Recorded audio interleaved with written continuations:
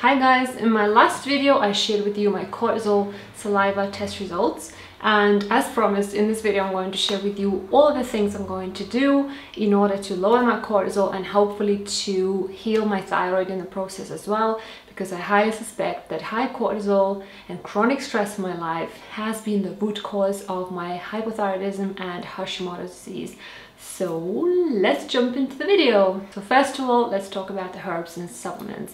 So the number one thing that is so amazing for high cortisol levels is holy basil, also called tulsi, and it's a herb from Ayurveda. For now, all I have from the past is my tulsi brahmi tea. It's funny because the label is actually attached the wrong way, so it's a bit of a faulty tea, but nevertheless it works really well anyway. So it's tulsi and brahmi mix, and brahmi is also called gotukol, and it's amazing too. I actually already ordered 6 of these, so it's going to last me a while, and it's basically just a tea.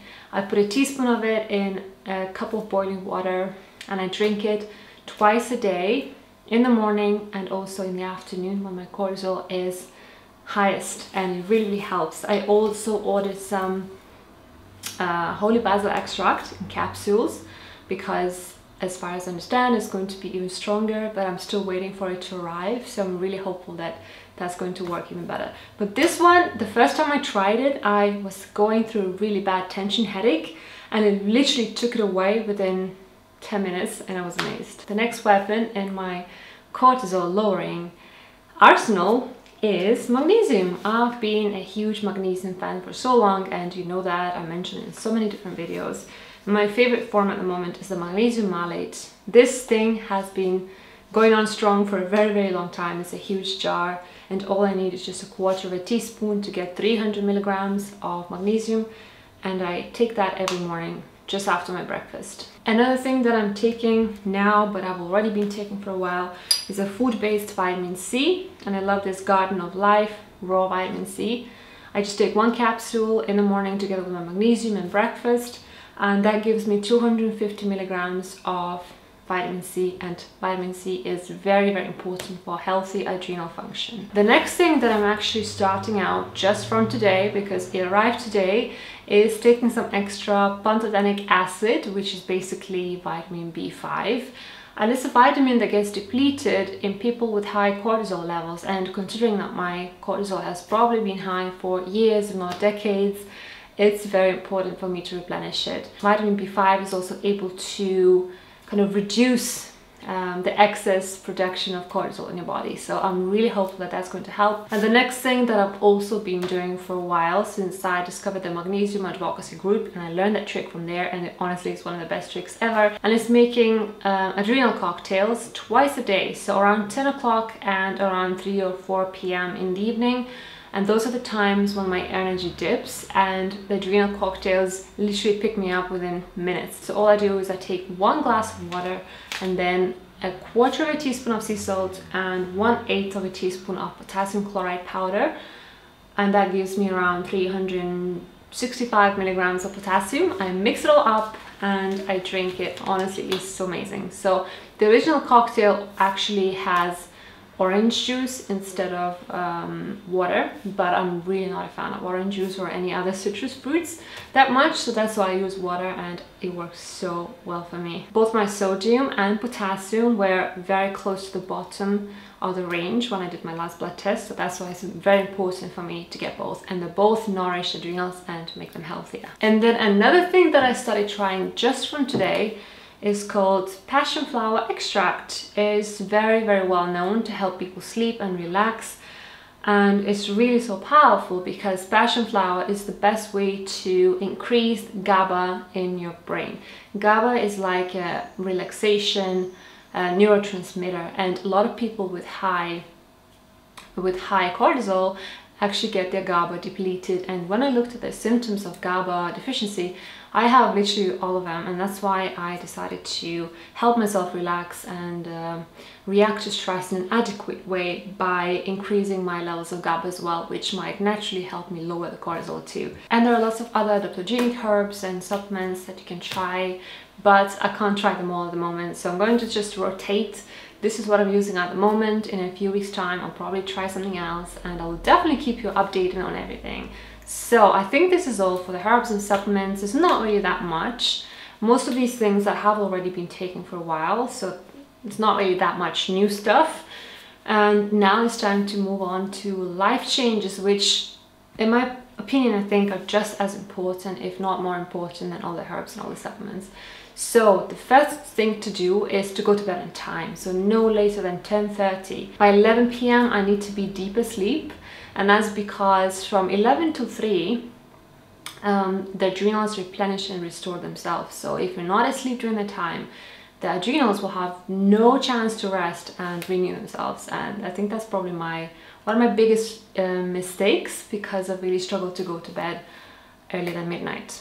The next thing to do is, of course, waking up early, because cortisol goes up in the morning to the highest point. And if I wake up really early, let's say 6 or 7 o'clock, when the cortisol is just starting to rise, and if I start doing any other things that lower cortisol, I will hopefully prevent that crazy spike.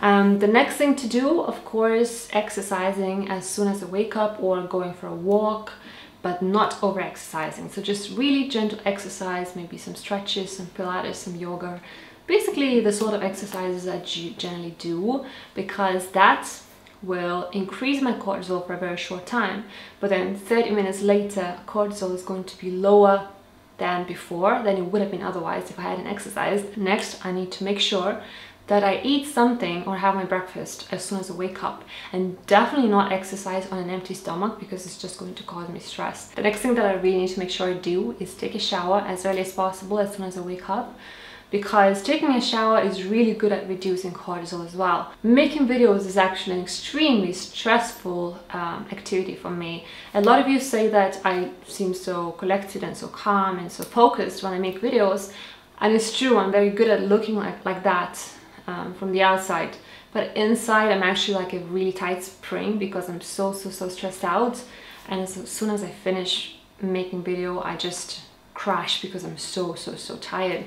So I need to find ways to not make myself react so inadequately. So one of the ways to do it is by filming videos before lunch or right after lunch, while my cortisol is the lowest. So not to wait until it starts going up too high, because then it's just going to stress me out. The thing is that for somebody who's so reactive and so sensitive, excitement and stress is the same. My body reacts in the same way by releasing cortisol and adrenaline. So excitement isn't really a good thing for me either during the times when my cortisol is naturally going too high. So I really need to make sure I don't reply to comments, and I don't excite myself too much in terms of posting videos in the evening. So it's really hard, because I want to know how you like the video and how you react to it, but at the same time I know that it stresses me out, and then I struggle to go to sleep, I struggle to unwind. So I definitely need to find ways to discipline myself somehow. And the last thing is I need to learn how to relax, unwind, play, switch off. That helps have at least one day during the week when I completely switch off from the internet, from social media, from my phone, from my computer. Also, one thing I really want to implement is finishing to work at no later than 6 or 7 p.m. Switch everything off, switch my phone off, switch my computer off, and go to cook, spend time with my husband, you know, do my hobbies, read books, whatever, but not think about the computer, because that's going to make my sleep so much better, and I'm going to be so much more productive and happy by the next day as well. And I've just started doing most of these things a few days ago, around a week ago, and I am already seeing some results. So the biggest difference that I'm seeing is that my hair loss completely stopped. My hair loss has been pretty normal already for quite a few months now, which I'm super happy about. But in the last few days, since I started doing, well, mostly just drinking lots of holy basil tea to lower my cortisol levels, my hair loss completely stopped, like completely. I washed my hair after 4 days of not touching it, not combing it, not washing it, and I lost literally maybe like 15 to 20 hair strands. It's unheard of. And then I'm also much more calm, focused, my mind is clearer, I'm happier, I smile more, I sleep better. But these things are not so major yet, as I'm sure I'm going to see more results in the future, but my hair loss is the main thing. And my skin is much happier and much smoother.